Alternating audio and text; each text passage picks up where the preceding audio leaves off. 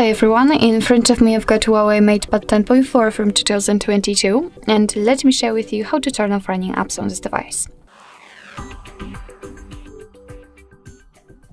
So basically all we have to do is to simply open the recents, and depending what kind of navigation type you've got set, you can do it differently. So if you've got the 3 buttons navigation, all you have to do is to simply tap on the button with the square icon, I believe.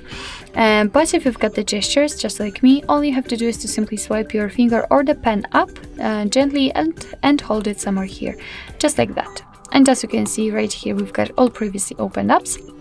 So, of course, if you want to, you can close only one of it or 2 of them. Just find it and swipe it up just like that. But if you'd like to close all of them with only 1 click, just tap on the trash bin icon.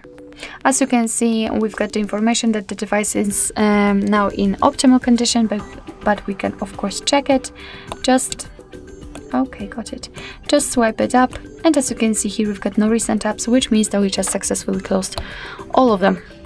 So actually this is it. This is how to turn off running apps in your Huawei MatePad 10.4. Thank you so much for watching. I hope that this video was helpful, and if it was, please hit the subscribe button and leave the thumbs up.